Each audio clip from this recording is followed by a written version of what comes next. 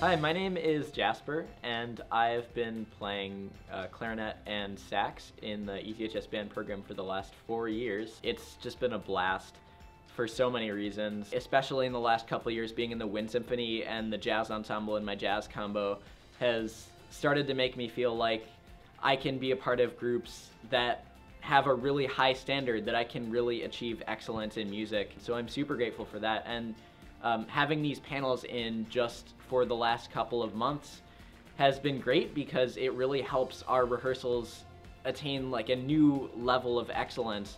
I remember back in December, the Wind Symphony went to perform at Symphony Center down at Orchestra Hall in Chicago, and I was struck immediately by how crisp the sound is in Orchestra Hall.